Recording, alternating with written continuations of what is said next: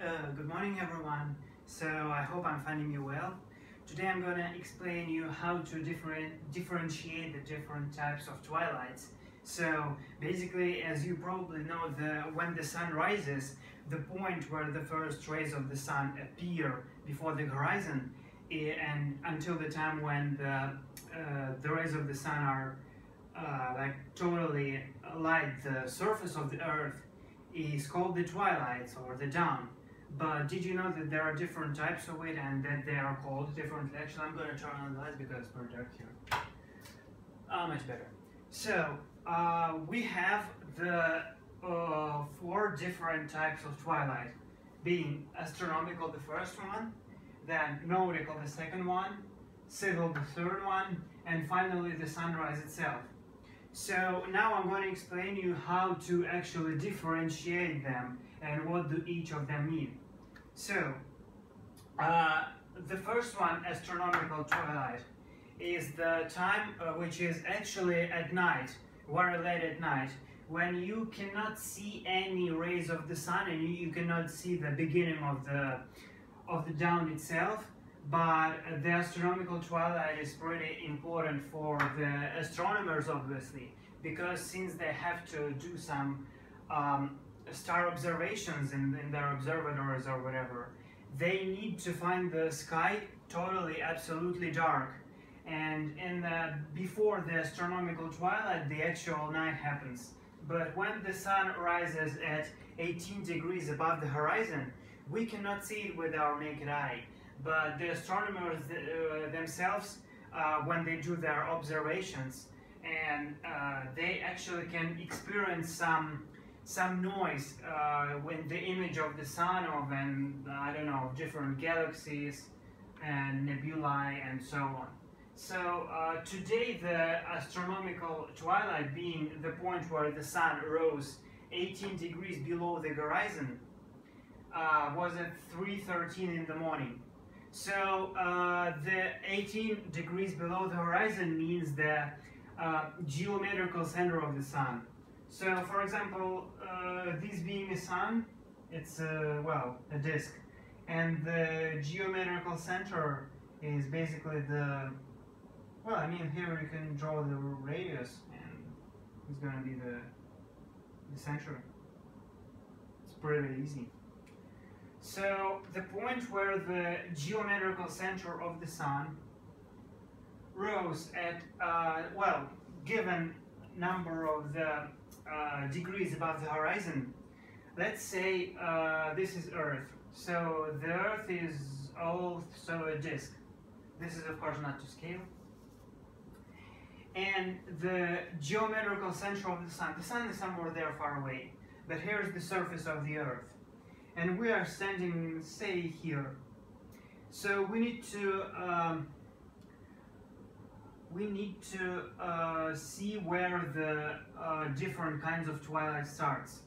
So when the sun is over there, below, far below, and the first rays of it not yet touch us, they don't yet touch us, but we can experience some noise from the actual daytime. So let's say this is the daytime.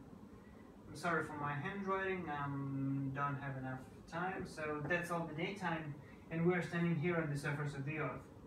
We don't experience the direct sun rays on us, but the dawn already started, and we see some noise. I don't know how it's called here, maybe some type of light.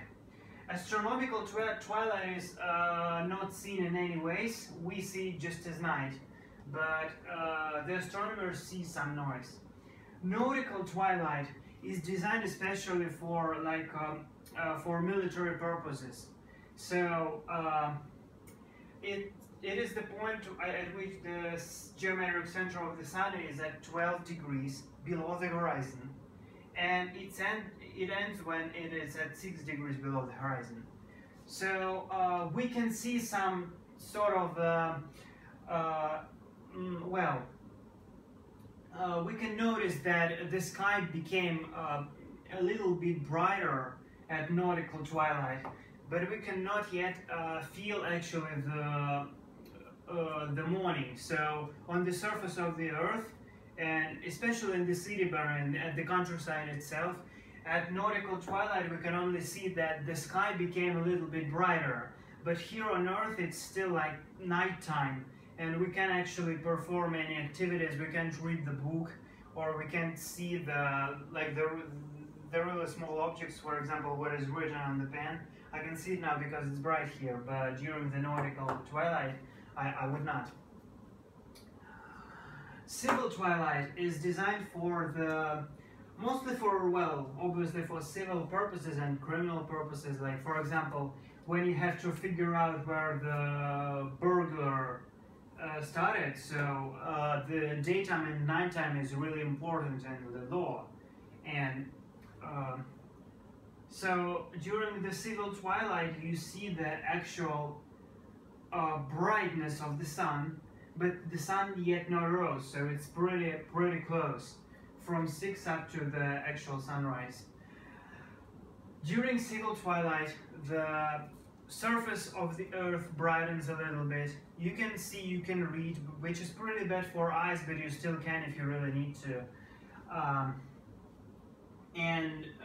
During civil twilight, the actual morning starts on Earth, and it ends up at sunrise, which is at 0. But sunrise is on the countryside where there are no tall buildings everywhere. The actually civil twilight is almost morning, and you can maybe call it the beginning of the day. But in the city, the point where the sun rose above the horizon probably is the start of the morning. So once again, just for us, for maybe urban or metropolitan like habitants, astronomical twilight is just night. We don't feel it anyways. Nautical twilight, we can see that the sky became a little brighter, but here on Earth it's still night. Civil twilight is somewhat start of the morning, and the actual sunrise is probably the point where the morning starts. So it's when the geometrical center of the sun rose above the horizon, and we can, for example, for those who live on the sea coast, imagine that this is sea, that's the water, and we can only see the sun of its half. Yeah, that's the sun. So its geometrical center is over here, it's the horizon, and we can call this point sunrise, because the geometrical center of the sun is at 0. It's exactly at horizon. So, as you can see now, I'm just going to demonstrate to you those several types of sunrises. There's no use in demonstrating astronomical sunrise because, well, today it started at 3:13, but it was still at night. Nautical sunrise at 4:01. I didn't notice any difference at all what happened at 4:01. I was watching it, but the sun did not become brighter until 4:43. So at about from 4:30 to 4:45, maybe 4:43 at the time, the sky really brightened, and from 4:43 to 5:16, the actual morning started. So what I'm going to show you now is my observations outside, and my observations from these two moments in time, from the really high point. So we could actually see the horizon, and we could see the sun rising. You can see as the surface of the Earth moves from the earlier point to the later point, we approach at different times of the twilights. So given that the Earth moves like this, we're first in the nighttime, so it's really dark here, only the darkness, and then the sun, the lights of the sun start to approach the surface of the Earth more and more as the time flies. So at 3:13 we start the astronomical twilight, which we don't actually see. Then at 4:01 we start the nautical twilight, which we can see on the sky. and at 4:43 we start the civil twilight, which is pretty much clearly seen. So as for illustrating the twilight on the real example, I decided to start at the point where the nautical twilight turned into civil twilight at roughly at 4:43. So at least we can see something. Today is the 22nd of May, and these times are only accurate for today. So let's just go outside and see what we can see there, and at the top point, I'm guessing at 4:43.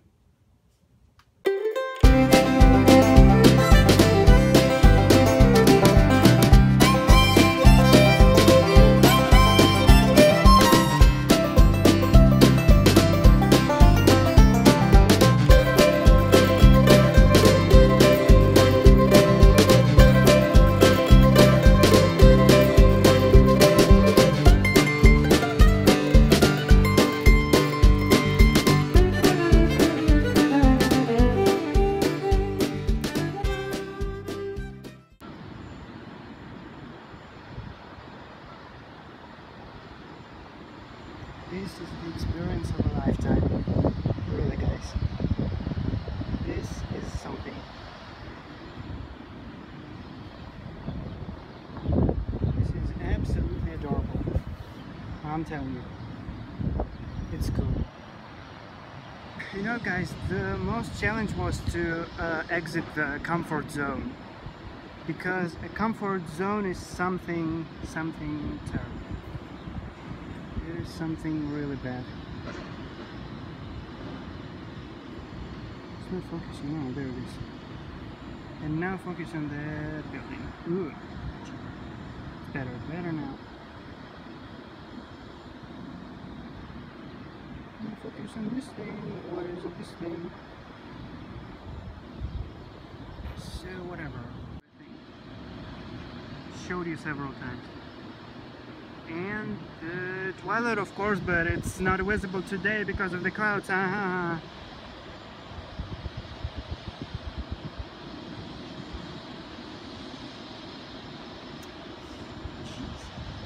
how do I actually look like this? Yeah, really amazing. I mean, I am here. I can't believe it. I cannot believe it. I cannot believe it.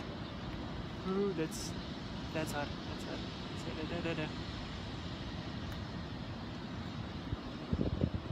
Should I also stand here with this thing? I don't know. What is it? Hey.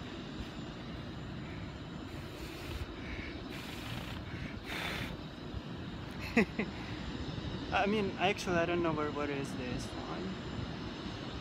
And my GoPro is still recording, but it's already mine. Yeah. Look down.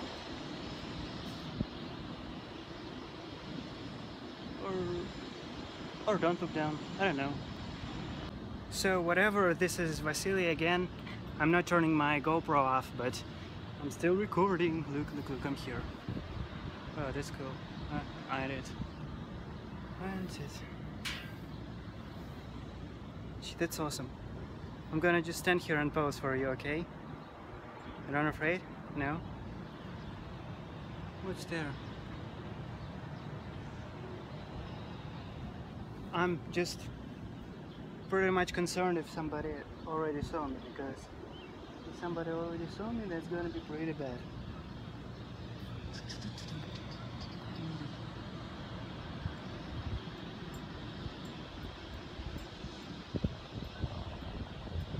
So that's how I've been the first visitor of the Fenway skyscraper, or whatever it is here. I don't know. I definitely didn't expect this kind of experience, and I definitely didn't regret that I climbed there, although we missed all kinds of the twilight, which I have explained. But still, I mean, we saw something, how the night changed into the day, because I chose the right time. So I was exiting at I was leaving I was entering the place at 4:45 maybe, and now it is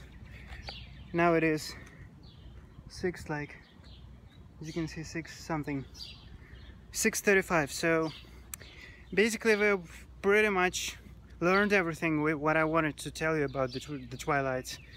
And well, I'm guessing hit me a like, subscribe if you want to, and definitely pick me up on Instagram. After what we've been through, my hands are these dirty. This, you can see.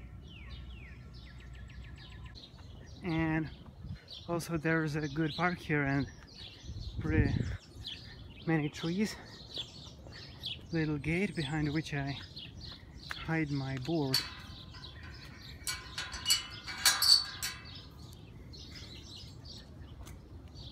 It's right over here.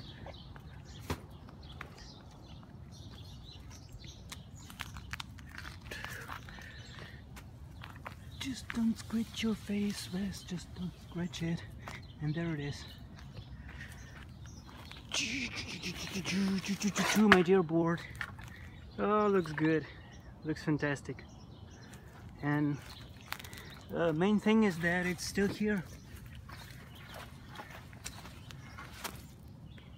Still here, and I kind of showed you my secret place. You know where it is? Well, if you can, then that means I show you my secret place. If you can't tell where it is, I didn't.